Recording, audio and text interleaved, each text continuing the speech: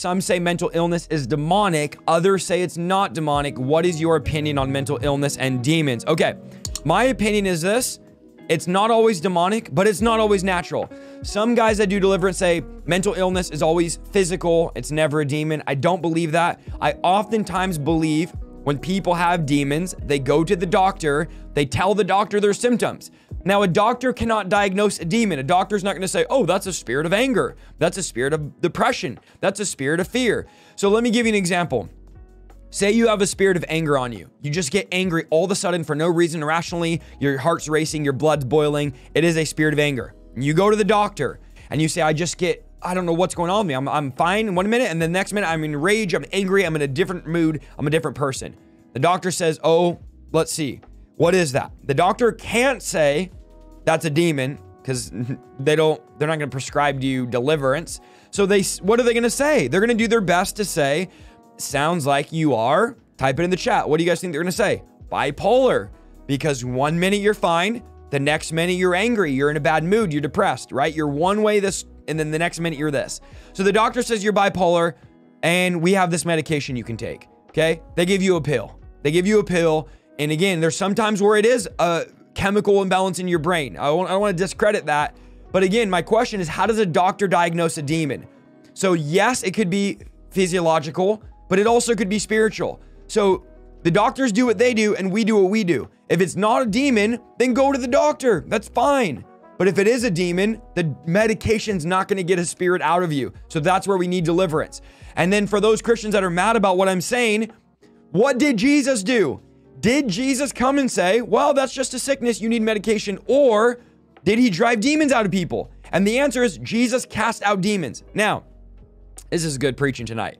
If I'm a follower of Jesus, if the Bible commissioned me to cast out demons, then that's what I'm going to do as a believer. The Bible did not commission me to prescribe medication to people. That's a job of a doctor who went to school for 12 years. It's not my job. So they do what they do, and there's nothing bad about it. It's a noble profession, and I do what I do. Okay, so these are apples and oranges here. I think a lot of times mental illness is spiritual. And again, I know my colleagues would disagree. I think a lot of times it is. I was talking to a lady recently. She said, I'm on all these antidepressants, which I don't want to go into what I think about those. But she said, I'm on all these antidepressants, all these pills because I have, what did she say?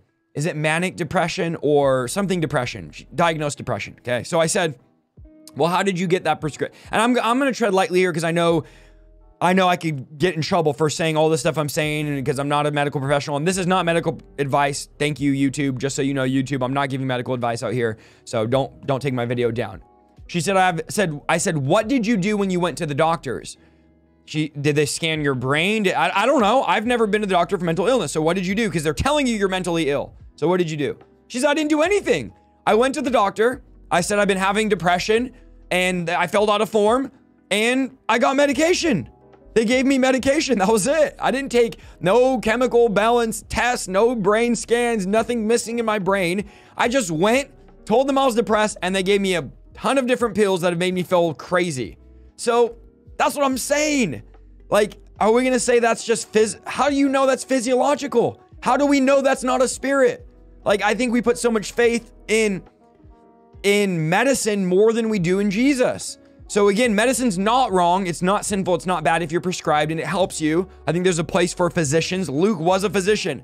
The person that wrote the book of Acts was a physician.